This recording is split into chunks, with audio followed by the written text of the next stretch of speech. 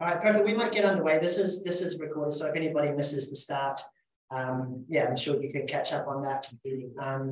Before we get underway, I want to acknowledge this country's First Nations people and their ongoing strength in practicing the world's oldest living culture. So we acknowledge the traditional owners of the land and waters in which we live and work. For me, here in Sydney, that's the Gadigal people of the Eora Nation. So we pay our respects to their elders, past, present, and emerging. A really quick introduction. I think I'm really pleased. We get a lot of feedback on our webinars that we want more kind of practical experience, people that have been there, that have done the job and that have been in the trenches. And I think there's no better person that fits that brief than Ryan. Ryan, let me really quickly introduce yourself before I go on. Okay, yes. So a little bit about me. My name's Ryan McMcGrory.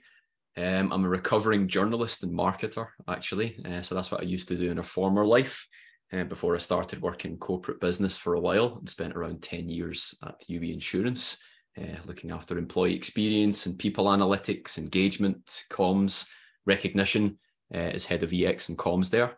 But over the last 10 years, workplace wellbeing has been my thing.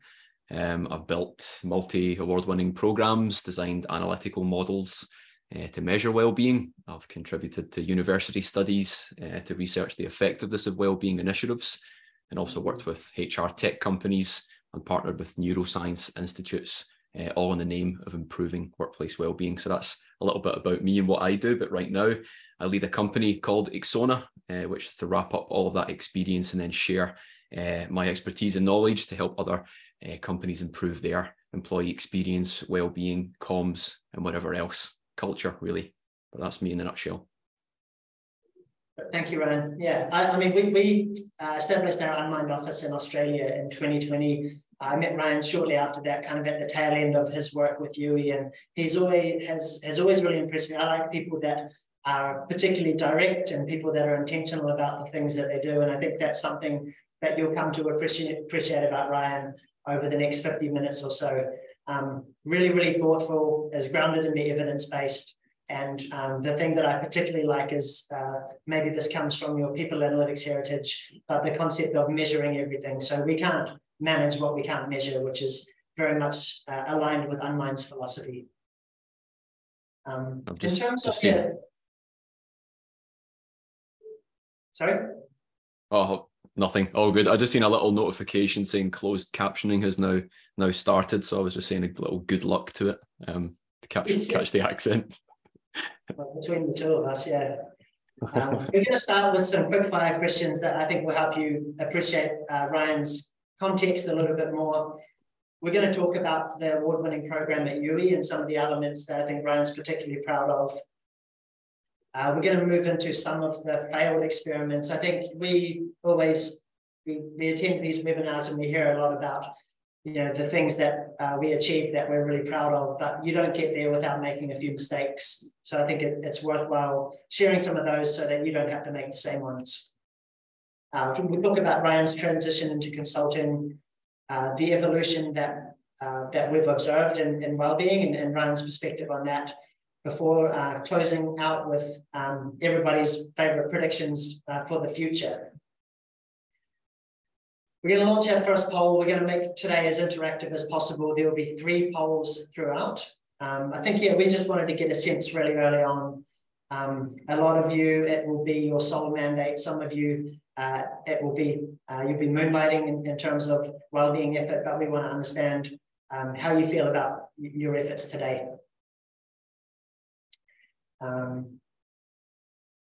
We have a fair few in the good. With a fifth of you dissatisfied. Let me just share the results.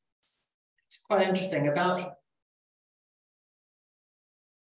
almost 70% of you feel as if you're on the right track, but you could be doing better. Congratulations to the 12% of you that are very satisfied. And let's try and educate over the next 50 minutes the 21% who have a big opportunity to do better. All right, well, this will be about a 5-minute section. I think Ryan's got a really interesting story, and this context that he brings makes the work that he does today even more valuable. I think, Ryan, let's start with the really simple one. Whereabouts are you from? You speak a little different to the rest of us. Yeah, and I think Jackie in the comments has nailed it in the chat. So from the west coast of Scotland, just outside of Glasgow, a little village called Duntoker is where I grew up. My family's from Donegal in Ireland, actually. And where I'm at right now is in Cubby country, Sunshine Coast in beautiful Queensland. I know you're a family man. Let's talk about what's your favourite family activity? Favourite one's really simple, actually. It's a passeggiata, so a nighttime walk or just a nice family walk we like to have. So my wife's part Italian, and that's a really good habit and a really good activity that we have, is just to go out of an evening and enjoy a bit of a walk. Yeah, perfect. And let's talk about non-negotiables. So personally, do you have any well-being non-negotiables that you enforce every day? So the Parmigiana might be one. What else do you have? That's good. That's a good question. So I'd say the two, right? One would be family time. So I think that's super important for anyone's well-being, and exercise. So both of these things are important for my sanity, as well as my well-being. So that's my two must-haves: family time and a bit of exercise, a bit of movement. Thank you. Four more questions before we move on. I really like these ones. What's your personal accomplishment that you're most proud of? You know what? I really struggle with these questions usually, but I'll try and use a recent example. Yesterday, you know, again, simple. Just making it to the gym after a daycare drop-off during peak hour school traffic, and walking through the doors of the gym despite smelling of baby sick and soup. So soup's a weird one. I did an online shopping on the weekend and accidentally bought a bag of carrots that were big enough to feed a family of Clydesdales. It was absolutely huge. You know, looking at the picture on my phone, I thought it was a normal sized bag of carrots. So I was up yesterday morning making soup, and despite all my efforts, I still made it to the gym. So that was a pretty good and recent personal accomplishment. Perfect. What about professionally? Hopefully no carrots involved in this one. Yeah, dangling a few carrots maybe. But I think, you know, professional, the thing that comes to mind for me is winning 7 HR awards in 5 years. And that was from my work in designing health and wellbeing strategy and programs, and also some pretty cool tech, HR tech, so around gamification and recognition, and culture. So those ones are my real proud moments. Right. Two more. We talked a lot about the systemic change, and we think, you know, Unmind's belief is that a big part of that is training and equipping managers with the right tools and resources to really help own that culture and build, you know, environments where teams can flourish. Can you tell us anything, your favorite manager you've ever had, and why this person was your favorite manager? So yeah, it's another good question. I think obvious choice for me was my CPO at Youi, Ivan Pierce. So he was a phenomenal leader. What I loved about Ivan is that he gave me his time, which is a great quality to gift and give someone who wants to learn. He challenged me and also supported me. And other than that, he was a good person to be around. So he was a good leader, a good mentor, and a good friend. But you've almost survived. And the last of the quickfire. So why are you personally so passionate about mental health and well-being? I mean, you dedicate so much time to it. Is there a reason for that? Yes, there is, and I give this a lot of thought. You know, it's my why. You know, why I do what I do. It's kind of helped me really navigate a lot of decisions. But put simply, our solution, I think, as a country, as a society, does not match the problem. And I want to contribute to the movement that corrects this imbalance. I want to help us get upstream, be more proactive in well-being and mental health, help to build understanding, the right capabilities in this area that helps us as a society constantly improve what we do for ourselves. And I think in the workplace context, what we do for the people sitting next to us. I think that we can, in our generation, this is our generation, the people on this call, I think we can connect to people about mental health and well-being in the same way that previous generations have around other health problems and issues. And I always liken it to, or my ambition, and why I'm so passionate is I think that we need to do this, and I think that we can do this, is to, you know, have the mental health or mental well-being equivalent of slip, slop, slap, where it should be, we just know what the solution is, and we can all, it's on the tip of our tongue, and we can all do it. And that's what drives me. I want to be part of that. And I've seen it happen in workplace contexts firsthand. I've watched us change. I've watched populations of people change. And I want to keep doing that, and I want to keep working with other workplaces to help doing that, because I think that it can bring a heap of change to our country as a whole. Yeah, I love that, and it's really heartfelt. So let's talk about that. So let's talk about, you know, some of the I guess the success. We're going to call this the top of the mountain.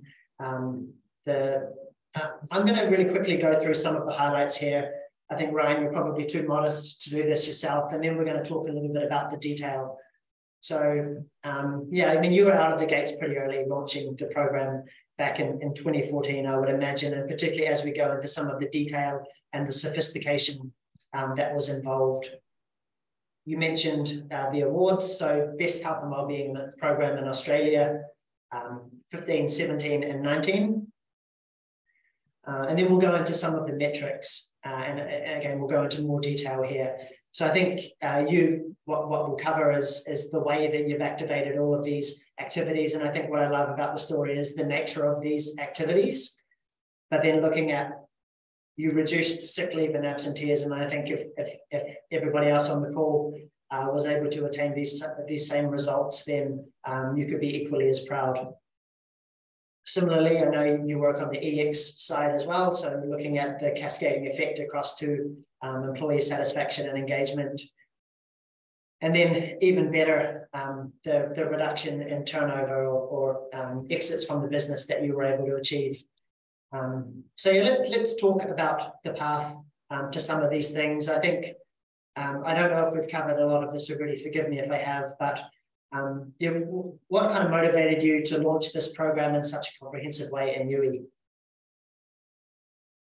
I think really the first part of that is I was part of an organization that was ambitious, you know. I think that goes a long way when the character of an organization is to do well in their field, regardless of what the issue is in your area, your department, then that's a real driver. So that's a real source of inspiration. I think separately, we also cared about their people, you know, actually wanted to do well and wanted to do better as a whole for their customers, for their employees. So, I mean, the inspiration was having what I perceived out of that, to have the permission. Yeah, I had the well-being remit, but was having the permission to do really well in this space. And I'm an ambitious person, so when I'm in an ambitious environment, I want to aim high. In terms of looking at the need, so we get inspiration there, looking at the need separately. Well, first off, all organizations need a well-being solution. And if you don't think you do, I think you're kidding yourself. So looking at Youi, which was largely a call center environment, it was looking at the environment and understanding it and trying to understand it better and the problems and what could be gained from them. So environment and call centers are largely sedentary, but the tension point is that people need to have energy. So sedentary environments don't typically create energy. So that was one source of kind of inspiration, or what we identified as a need. The other one was listening to our people. So listening to the feedback that people were saying, you know, people putting on weight after they started their career, the 9-to-5 lifestyle and all the challenges around that, you know, and a lot of places you need to get to have to be outside of those hours. research that we looked at. So when I'm aiming high, I want to see what else is done really well out there in the field. So I want to look outside. So look inside and do a scan there. I want to look outside and see what the best in the world are doing. So it's looking at employee health and call centers and understanding the challenges and how people were solving those particular challenges. I think also identifying at Youi that leaders cared about this, whether or not they were able to articulate it, but through their actions. You know, there was a lot of meetings around people. Our CEO actually held a meeting every single Friday on people-related things. So he wanted to be involved. I wanted to understand. I wanted to know what activities we were doing, what events we were doing, what solutions that we were looking at. And then, I mean, me personally, I'm a marketer. Of previous life, I was a journalist. I was working in PR, all about comms and branding. I'm always thinking about ways to connect to people better and having that continuous improvement mindset. So that's always where I'm at, regardless of looking at the start or even right now. It's always, you know, where are we at? How could we connect to people more? How can we do it differently? How can we do it better? Cool. I think that's a really nice segue into that. I think we'll cover some of the executive buy-in, the leadership support later, because that's a very common challenge that I expect everybody faces. But you talked about continuous improvement that goes hand in hand with measurement. Any advice or, I guess, where you've been really successful in initially establishing that measurement and then, measuring the efficacy over time? Yes, and that's a good question, because I think it's super important. I mean, you can't really evaluate something unless you measure it in the instance. So having that mindset around measuring success is super helpful. In fact, it's the foundation of why I've won awards or why I've been able to show the impact in any of those metrics that you're looking at right now. It all comes back to measuring something.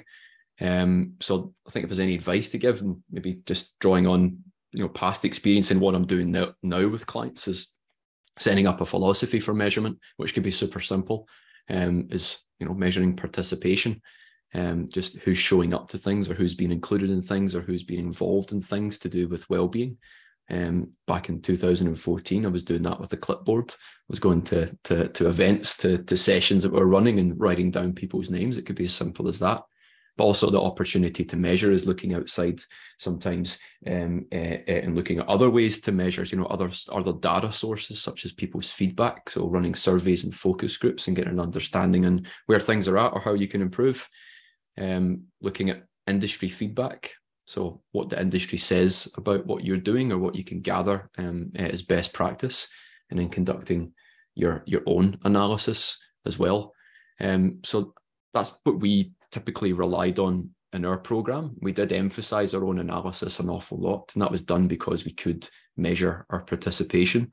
And once you start measuring what you're doing and who's showing up, then you could start to look at different splits in the data. So looking at who's participating in things and who isn't, and what the experience is of those two groups. That's a simple way to do it. So we've got people in column A who are participating in health and wellbeing activities, or they're showing up to events, or they're consuming information, or they're downloading,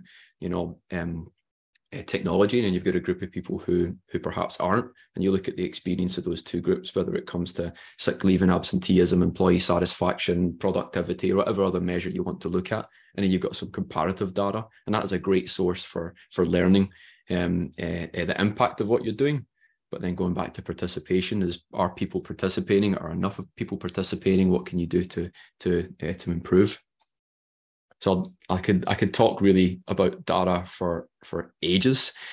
The model that I've relied on is one really simple. Again, it's one I've put together I remember writing it on a whiteboard one time. Is just 3 A's. So it's a sort of 3-punch combination, I like to call it. The first is attitude, and that's been set up to listen in the right way. So that's looking at what measurements you could be collecting. So that's the first A. The second A is analysis. So having the right people or the right processes in place for making sense of things. So extracting insights and figuring out what your solution should be. And then the third A is your approach. So that's kind of pulling your finger out and taking action. So I think with that kind of philosophy or that mindset of having the right attitude towards measuring the right things, the analysis, so looking at what you're measuring and taking insight from it, and then the approach is taking action. And over time, having this as a mindset and implementing things and thinking carefully about this as a philosophy, you get to do it much quicker. You get to figure out where you should be putting your effort, where you'd be better placed to put your effort. But that's probably the best advice I would give. And this is a start. I would say just make a start. Start measuring something and begin to learn. Because once you do, it could be in the nicest way addictive. I was literally about to say that. I mean, I can attest to that. Measurement becomes quite addictive, and once you get sophisticated at it, it kind of leads, I guess, into my next question. So, I mean, how did you involve your senior leadership? And I guess, how did their involvement evolve over time in supporting your success? I think that would be really useful for the audience to better understand.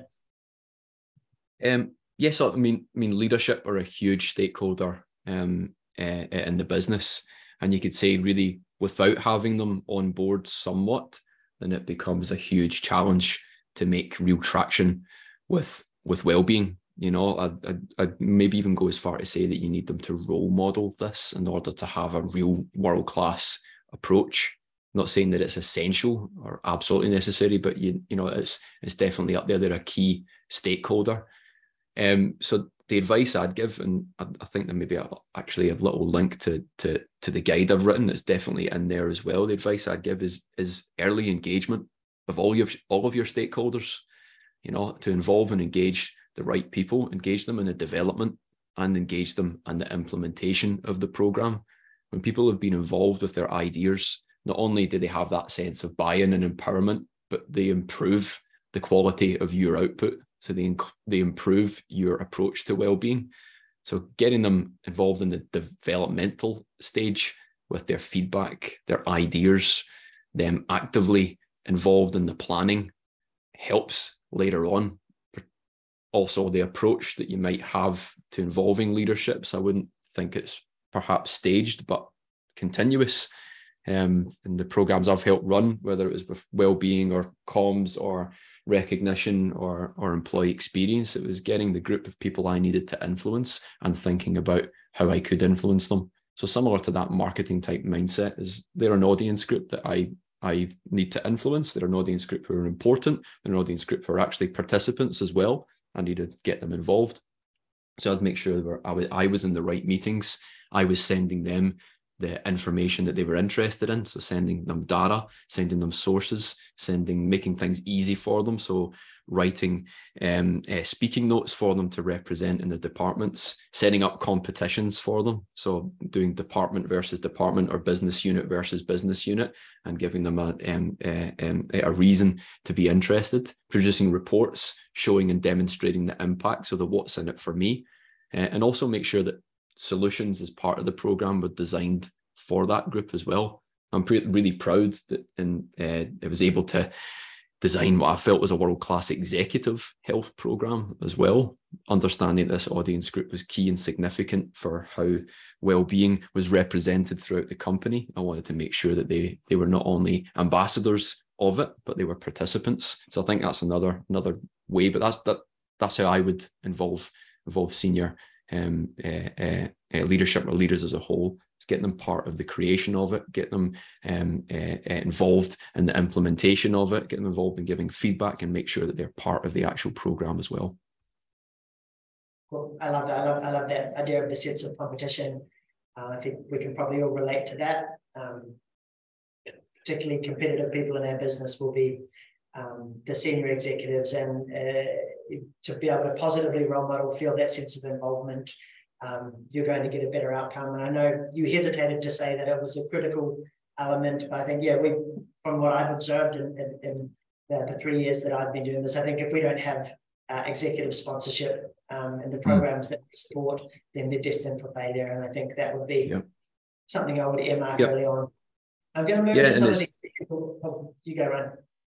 I was going to say, I have seen examples where bottom up has worked. You might only need one or two of those senior leaders out of a whole group to be on your side, and then you could start working on it. So I have seen examples there where you don't need the whole executive team to be whole body involved in it. For it to work, bottom up can be really effective as well. But yeah, there's more to add to that. Well, I'll have the whole screen here because I think we need to talk about some of these second order effects and some of the really interesting research you've done. I think the last question before we go to this was, those participation rates are really high. I think that people will be envious of that level of participation. What was the secret sauce? How did you communicate to employees and encourage their participation? Yeah, I mean, having that mindset from the beginning that we were going to be in this for the long haul was definitely helpful, because I've now consulted with a lot of other organizations, and I think sometimes people have the idea that they're launching a campaign, not an actual strategy, and there's a difference there. A campaign is kind of short-lived and has a beginning and an end. But a commitment and a strategy to well-being is ongoing. And I think that makes a difference, where your employees and your people see that it's not a fly-by-the-night initiative. It's something that's kind of here to be developed and there to be improved, and is an actual commitment. And that's a big difference. A big difference in mindset, but also a difference in how you approach this. In terms of like the advice I would give around this and what I've done in the past, the strategies I'd use is to brand the thing, give it a voice. It doesn't mean it has to have logos and sophistication, but give it an actual voice and a story and a communication plan and strategy to support it. So think about your rhythms as an organization, think about your channels, and think about your life cycle. So where are the opportunities to talk about well-being on channels or all throughout the life cycle, whether it's at the attraction phase when you're interviewing new employees and you're telling them about your approach towards well-being and what they can get involved in, or is it with the onboarding phase and letting people know when they start, here's all the opportunities. For every single phase, I think there's an opportunity there to communicate to people effectively what the program is, or what the strategy is, or what your approach is, and how they can personally benefit from it. I think having a calendar could be helpful, not essential, but could be helpful. People see that your efforts go beyond the next thing. There's going to be a life to this approach. I'm a huge believer in recognition, so I studied gamification for about 3 years and launched programs and designed tools around gamification. So I'm a huge big believer in that recognition makes a big difference. What I've done, even in its some simple stages, is give people points for attending. So, simple at first, come along to a thing and get a point, and compete with yourself or compete with others. Little initiatives like we did the 100 Club. So whoever attended 100 activities in the calendar year got a t-shirt, and people go crazy for t-shirts. By the way, I've given out all prizes. I've given out holidays and given out PlayStations and huge prizes, and people go crazy for a t-shirt, which is amazing. But thinking about other ways that you can convince people to be involved is also helpful. So is it a free breakfast for those who show up to the boxing class in the morning? Is that going to be helpful? Is it a free coffee voucher for those who show up to the online session on mental health literacy? Do you need large events and small events to mix things up, to appeal to different needs? Do you need to communicate things big? Do you need to communicate things in and amongst departments and have departmental challenges? Do you need quests? Do you need to give something like exciting for people to complete? Do they have to do 2 walks and attend 5 learning sessions and refer 2 people on to get in the draw for some sort of prize? So I love that type of thing, but also making it easy for others to communicate on your behalf. And I think we all struggle with this in people and culture and in HR land, is that we take on the burden of responsibility for everything that comes out of our department. And it can be sometimes difficult for us to go outside of that and get other people speaking on our behalf. A cheap way to do it, I'd say, is create really simple speaking notes for leaders. And that's something we've relied on in the past. Desk dropping calendars as well. So putting our little calendars on people's desks. We even created a little book that we gave to people when they started on their first day. I've got a copy right here. This was our program when I worked at Youi, and would kind of tell people, welcome to the program, and what they can get involved in, and could see some imagery of how they could be involved. That stuff's effective as well. So I think what I'm saying is just a multifaceted and a multi-tactical program that thinks up and down the life cycle, that has a voice, has a comms plan, and it's supported not just by a campaign, but by an actual strategy and inside the rhythms of your own org. Yeah, I love that. Hopefully people are taking notes furiously. We've spoken about, some of the key program parameters and the really positive outcomes for Youi. I'd like to give you a moment to speak about some of these phenomenal outcomes for individuals. We know that work is supposed to be good for us, and I think your results would indicate that indeed was the case. Yeah, definitely. I mean, a commitment to measuring things. I mean, what I wanted to do, I mean, there was the side of me, I wanted to show our people that there was real value in this, and to show the value, you have to show the value, right? So that was an amazing thing that we felt was necessary. I also knew when we launched this program in year one, I got $5,000 to launch our wellbeing program for the year. So I knew I needed to speak the language of our organization, which was data. I needed to show that there was to be impact made. There was to be a return on investment with our efforts in wellbeing. So I wanted to measure and show that this is having an impact on our organization, and this is having an impact on our people's life. So I wanted to measure ourselves, but I also wanted some outside measurement to be included in that as well. So we ran some independent surveys every 2 years that looked at the lifestyle risk of our people. So it's a basic survey questionnaire that looked at lifestyle factors and the risks associated with them, as well as musculoskeletal factors. And we ran that every 2 years, and we showed that out of our overall population, we'd had health improvements over the course of 4 years. So from the first to the third survey, we showed that people's lives had reduced in risk, or not reduced in risk, they're improved, but they reduced their high risk factors. As well as that, I wanted to show that the components of our program could be evaluated. So we got a Deakin University researcher to come in and look at the parts of our program, and then look at their effectiveness for improving cognitive and mental health, as well as physical health as well. So that was important, as well as another data source to say that, you know what, we're doing the right thing, and we can actually measure its impact. We can show our stakeholders that it's working. So we can show our people that their investment in this, so their participation is worthwhile. We can show our organization that the investment in this should be continuous. We should keep investing in this. In fact, we should invest more in this because it's so worthwhile. But that was some of the results we've seen. And for me personally, in developing the philosophy of this program, I had this feeling when we're starting it, and I think it's the same for anyone starting it, is you can have a wellbeing program that ticks boxes, you can have a wellbeing program that's good for people, or you can have a wellbeing program and strategy that actually improves people's lives and helps them stay on this planet for a little bit longer. And that's what we wanted to do, and I wanted to show it as well. So that's where we got these results from. That's why we had those results, and pretty happy, pretty proud of those. But I think they're also possible for any organization, and that's what I'm doing now with my clients, is to try and help them achieve real results. So this hopefully shows a little bit how. Yeah, it definitely does. All right, let's move on.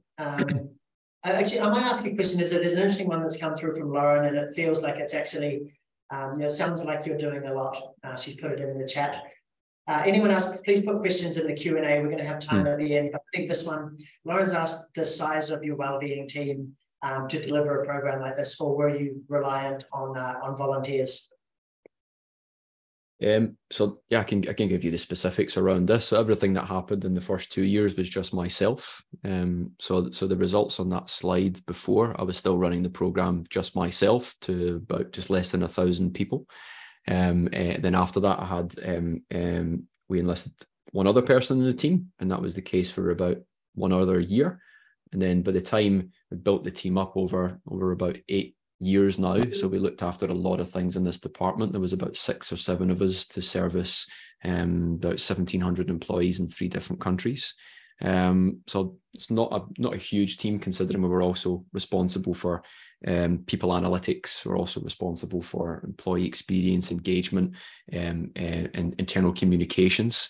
So yeah, that kind of roughly maybe gives you the size of our organization and also the team. But the mindset of continuous improvement helps you look for efficiencies along the way. So we find better ways to do things. We didn't have a huge budget. We also didn't have a huge team. My ambition from the first case was to start measuring things so I can show the value of this, so that when I go to my executives and say we need to invest more in this, or I need a bigger team, I can say, here's where it's working. Here's where the return is. Here's where we're better placed to put our efforts now. And that's the best business case that you can do in this space, is to show this is working. We can turn it up if you need us to. Give us more stuff and we'll do it. Give us more people and we'll do it. Yeah, that's really sound advice. And I don't think I've ever met anybody that would claim to be over-resourced in people and culture, well-being, safety. So I know we're all doing 10 jobs each. P&C people are the best. Let's share a couple more. I mean, advice for the audience. You've obviously learned some lessons along the way. Are there 2 or 3 pieces of advice or failed experiments that you would encourage people might like to avoid? That's a good question. So I mean, the mistakes I've made and the ones I hear now working with clients is the things you kind of wish you'd done differently, or the kind of feedback that you get. One of the big ones is delivering exactly what your people wanted and then no one shows up. So that one's pretty tough. You put a survey out, you go and speak to people, and you get a good understanding of what people want to come along to, or they need, or they're after, and then you go and design it, and then no one turns up, or no one uses the thing, or no one that one's a pretty big mistake and hard to overcome. There's a constant challenge of getting people to attend or participate, getting the budget for things, not getting the budget for things, or maybe spending it in the area that you thought was going to be the best to spend it in, and it not quite having the results you wanted. And then the other one is coming up with ideas. It can be really tough. I don't know about the best bit of advice. I'm trying to think of something specifically, but I think when you're in this kind of role, when you're putting out solutions, or you're designing strategies or products or programs for your people, I think it's to have a marketer, a product design, and a data mindset. Okay, and I know that's kind of moving in 3 different areas, but being in people and culture, or HR, I'm sure we're used to it. We have to put on many different hats. But I used to liken it to kind of running your own business, right? You've got a product and you've got a market. You've got something that you've a program or a strategy, and you've got a market. You've got your audiences. And I think you have to show the value all of the time. You have to advertise and promote. You have to use your influencers. You have to constantly collect feedback and update what you do. And this means keep returning back to what people need, understanding what it is that's preventing them from being involved, and challenging yourself to having good solutions to those objectives.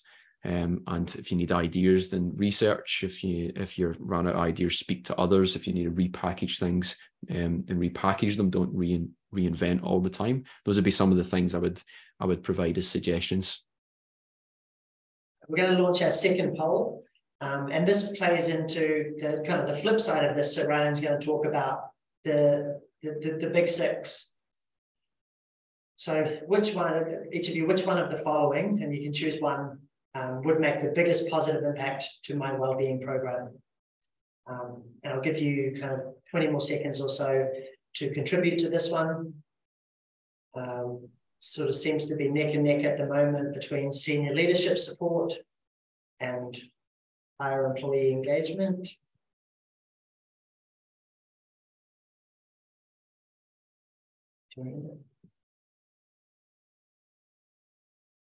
All right. I think we can see the results there. The winner, so two big challenges that everybody's looking to address is higher participation rates and senior leadership support.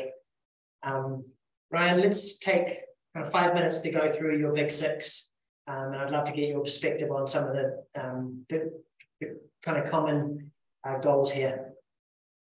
Yeah, and it's it's no surprise that those were the top 2 kind of answers that came through. It's looking at your two big audiences. You know, you got your leaders and you got your employees, and you're trying really essentially to get them engaged. So you want your leaders' support and you want your employees' engagement. And that's the biggest advice I give around that, is to think about what's in it for them. And they are two different audiences, right? They can be the same sometimes, but they're two different audiences. Like what's really going to get leadership support? So you have to get in the mind of them and think about what are they trying to gain in their roles, and what are their pain points. And the same for employees. So it all goes back to understanding and engaging with those audiences. So that'd be it's no surprise, because, you know, leaders and employees are humans. They're people. They have changing needs. They've got different needs and they've got different priorities. And in the last few years, we've kind of seen a lot of changing priorities and changing important things in everyone's life. So those ones are commonly tough, and they probably should be. So that's good. But why does well-being fail in organizations is really the question here. So this is the big 6 that I come up with, but I'm sure that we all have stories about this. I've been studying it for about 10 years, and geez, I've made a lot of errors in this space myself. But what I see is the reason that well-being fails is really, you know, is leadership support. Like we've all just mentioned, if leaders don't make well-being a priority, then employees don't get the message. They don't get the message that it's rather they get the message that it's not important. So I think there's a flow-on effect there, that if they don't have the leadership support, then likely employees aren't as engaged. Now, when employees don't feel like they own the well-being strategy, or they don't understand why it's valuable or why it's valuable to them, then they might not be invested in it. And I think that's one of the reasons why well-being programs fail, is because they don't speak to the employees. They don't have that brand story. They don't have those key things that employees can see when they look at the program or look at the strategy. That's for me, and I can benefit from this. And I have time for this, and my, you know, the pain points have been alleviated. You know, it's tough to develop and implement effective well-being programs if they don't have the resources. So if you're limited there, or they're not allocated well, then that could be a reason why they fail.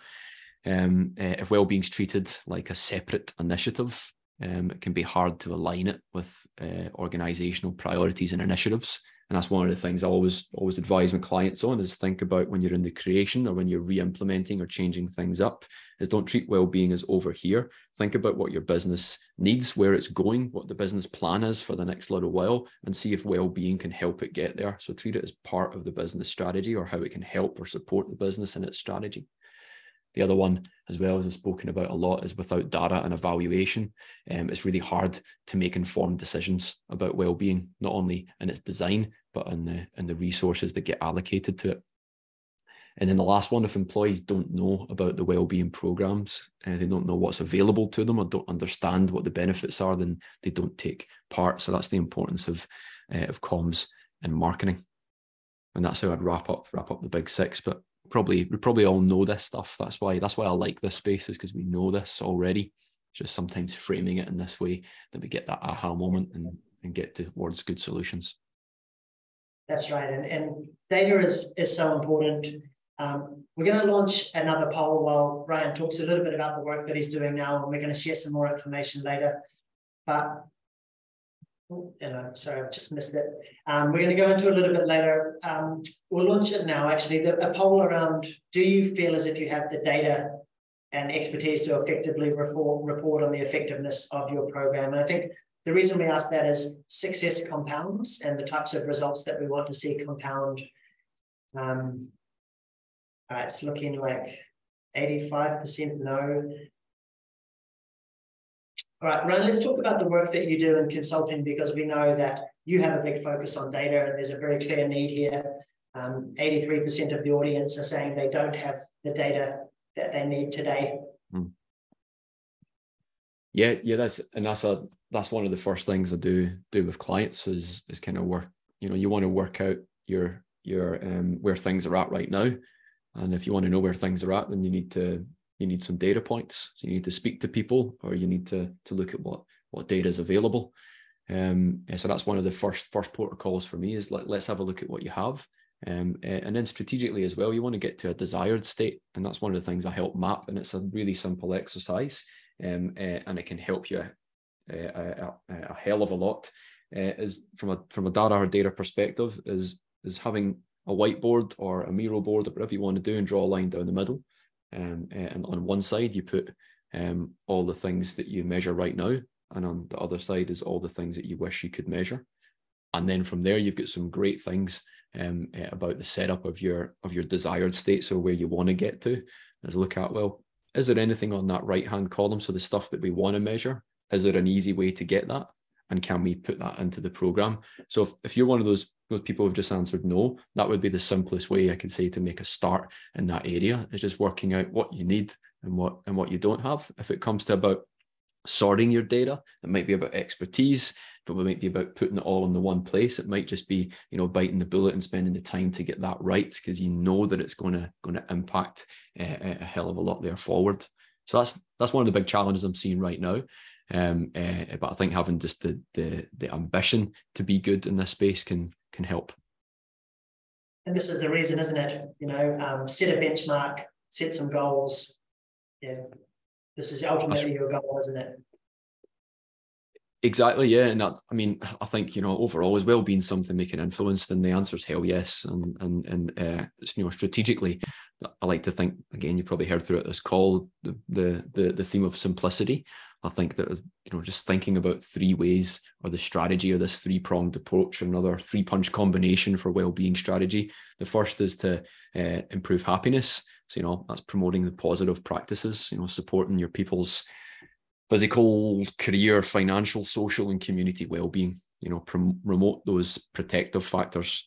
The other is to reduce risk. So that's having a look at what you can remove and control in the workplace around those factors that you think are hazards. And the last one is help people get better. So having a good approach to supporting people who are sick or injured to return to health. And I think if you're serious about this and care about making a difference in your workplace, then the best thing you can do is think about strategy and program for your people. And these are the 3 things that I typically repeat, is to try and improve happiness, try to reduce risk, and help people get better. And if you can think of initiatives underneath 3 of those columns, you're usually laughing. Yeah, there's a lot of focus on the reduction of risk at the moment. I want to give proper time to questions. I think we can combine, you've accumulated, I know you're, in the literature, you are very studious. You've accumulated a lot of direct experience in workplaces as well as consulting. I'd love to share, your summary of this evolution over the last 30 years and what that might look like for the future, how that plays out. Oh, yeah. So if we try and summarize maybe the last 30 years, that's a big challenge, right? But if we go back in the day when most of us started working, right, the general attitude was leave your personal life at home. We were expected to show up and leave our problems behind. And I call this stage denial. Thankfully, things have changed a fair bit. We've come a long way since then, and most workplaces can understand that, supporting their employees' well-being is something you should do. So we've entered a phase of acceptance, I think, where EAP has somewhat become the norm. I think it's a great start and really still very, very necessary, but maybe not good enough for the overall kind of strategic view on things about improving well-being rather than just responding to crisis. So I think somewhere along the way after this EAP phase, we've entered the sugar hit phase, as I like to call it, where companies and tech bros attempted to solve all their problems with fruit bowls, yoga, and table tennis, which, it's amazing for promoting health and fun, but doesn't really address the root cause of workplace stress. It's having a conversation with someone and you tell them that your boss is an arsehole and you've got a manic workload and you've got no autonomy and zero role clarity, and they give you a banana as a solution. It doesn't really match. I think recently, spurred on by the kind of pandemic, that we've gone digital with workplace well-being. So we've seen a bunch of expensive tech promising to cure all of our well-being woes with online workouts. Again, this stuff can be amazing, but it maybe doesn't only appeals to a fraction of people who get value from online workouts. It's not really a holistic view. And I think right now we're at this critical point, right? We seem to be looking at well-being through a risk lens. So I'm a stoic, right? So I'm indifferent to most things, including risk. It can be good if done well, or it could be bad if it's not. So I think we could acknowledge what this phase is right now, is kind of this risk lens phase, right? So we've got this opportunity to make real changes in the workplace well-being, to really understand it and what our own well-being culture is and what its needs are. And that's what gets me excited about Unmind, because it leans into this opportunity to understand your people, to understand your culture better, and how to support both. And also make informed decisions about what to do. It's a data source about what to do and what your needs are, rather than this scattergun approach that we seem to have had in recent years. So I think in terms of making predictions, it's kind of like an either or. We could, take too long and not seize the opportunity because we make things more complex than what they need to be, and we get in sort of complexity crisis and don't act. Or we can use this risk lens to like tick boxes. That's usually what happens in a risk lens approach. Or what I'm hoping is we can use this risk lens to get next level, take it seriously, understand it well, move on, and start to design better workplaces, environments, cultures, and better well-being outcomes, better off with the knowledge. So that's what I think, either or. But I'm really, really hoping, my heart is on number 3 there for what next. Yeah, I'm seeing the green shoots too. I think, obviously the psychosocial hazard obligations has given a really good impetus. It's elevated the profile of the work that everybody's doing. The board is now sitting up, taking notice and ready to invest. I think, with the right support and people like you, everybody can get to number 3. We're going to go to some questions. I think one thing we want to promote, and then I'm going to share a resource that you'll love from Ryan. Unmind has just made our Champions training free, at no cost, downloadable from our public website. This QR code is going to get you there. Basically a step-by-step for how to activate this Champions network in your business. You're going to get all the videos and things to promote it. When we talk about pooling resources and bringing the effective support to really embed this and drive that systemic change, this will certainly help with that. While I go to questions, I'm just going to have another resource from Ryan. Maybe do you want to explain very quickly, first of all, what this resource is all about? And then I'm going to fire some questions through to you. Nice one. Excellent. Yeah, this resource, really simply put, is I was trying to download everything I've learned in 10 years and think, if I was starting again, what would I like to have with me? So it's a step-by-step guide on how you could create a world-class well-being strategy that's scalable to your own organization. So it's really just step by step through all the decisions that you might have to make, or all the steps you would need to take in order to have a fantastic approach. So it does talk about a lot of the themes I've spoke about today, but it's really granular in terms of here's the stages, here's the steps. And I think it's quite empowering. Like there's nothing in there that has a dependency on anything else. It could be done by you, by your team, whoever. So it's a free resource. I'd encourage you to go and download it. And, if you want to chat about it, I'm here. Drop me an email. There's no salesperson at Exsona. You're speaking to me. So if you want to chat about it, then let me know. But I'd be delighted if you were to download it and go on and create better well-being. Perfect. Now, we always like to start, I'll put your information on here for anybody that would like to get in touch. Start with, we gave the audience an opportunity to pre-submit questions when they're registered. There was some commonality, so I might be paraphrasing, but this is a good one from Jessica. So when it comes to work, when it comes to well-being, how do you balance, what's your perspective, balancing the responsibility of the organization and the responsibility of the individual? It's a good question. For me, well-being is a win-win, right? So if I'm thinking about well-being, then I'm thinking about what's in it for the organization and what's in it for the individual. And I then look to see where the crossover is. And that's your quick wins. That's your low-hanging fruit. And how do we have something here? Or how do we make sure that responsibilities overlap? And that's a great source of inspiration for anything you do afterwards. So I'd look for the commonality. And that's been really helpful for me. In terms of your responsibility, it is to both, right? There's no way to split it. It is to both, and you've got you get many stakeholders, but you get 2 key ones: the org and your senior leaders, and your employees. So I think that's always been helpful for me to actually acknowledge the difference in stakeholders and then to look for that commonality. Yeah, I love that. And I think it's a dilemma that everybody faces, as is this one. I don't know if everybody else can relate, but I'm hearing a lot of this in this April-May period where things are really ramping up. So we can probably relate. We have languishing workforces, and everybody's just trying to get through their to-do lists. What's your advice asking people to participate beyond their typical workload?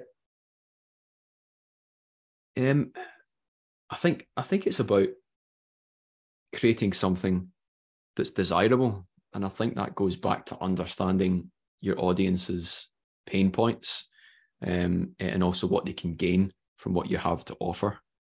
And I think if you can communicate that effectively, then people want to.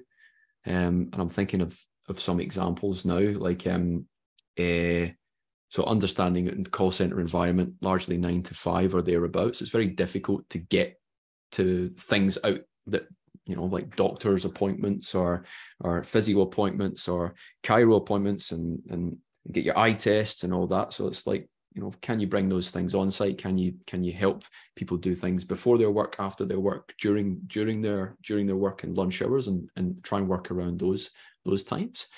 But I think making sure that it's something that they want to do, and making sure that it's desirable is probably the best thing first to focus on. Yeah, thank you very much. And I think we have time for a couple more. Here's a question that came in during the webinar. I think this, again, will be a common thread. As part of setting up a philosophy for measurement, other than participation, which a lot of people attach to, what other parameters do you recommend, do you feel are important to include when we talk about measurement? Employee feedback. So that'd be the second one. That'd be the two simple ones. Participation is a good gauge for showing you what people like and what they don't like, or what people can attend and what they can't attend. But nothing goes beyond kind of getting that directly from some primary research. So surveys or focus groups, I like both. Like to have good conversations. Also like to look at the data points there as well. Other things, I mean, you can look at what your organization already measures. Do you have a productivity measurement? Do you have an absenteeism measurement? Do you have a turnover measurement? All of these are good indications of what people are saying or what through their actions in relation to well-being or health. The other one, your own analysis that you could do could correlate participation to those other business metrics. So what does participation on the relationship with participation in your program say when you overlay it with satisfied employee engagement data, with absenteeism, with turnover. So those are other good ones. And then going outside, can you get some studies done? Can you health insurers are really good at this, where they give you surveys that you can put out to your people that measure their health and where it's at. So they're risk factors, and give you some data around that. So I think there's heaps of ways you can measure it, whether primary research, outcome driven research, actual analysis, or just general engagement surveys.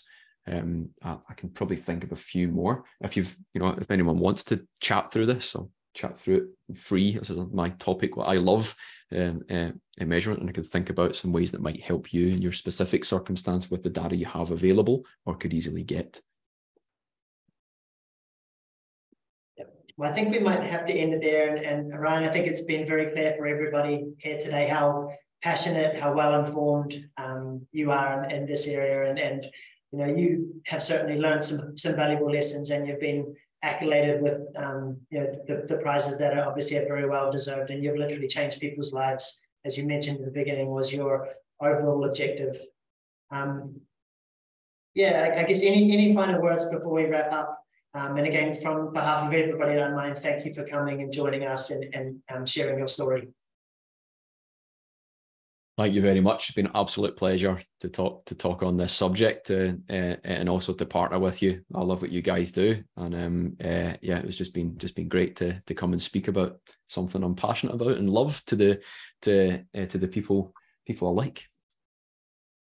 All right. Thank you, everybody. Thank you so much for joining. We will send the recording along with all of the assets and information. Have a great afternoon, everybody. Thank you very much.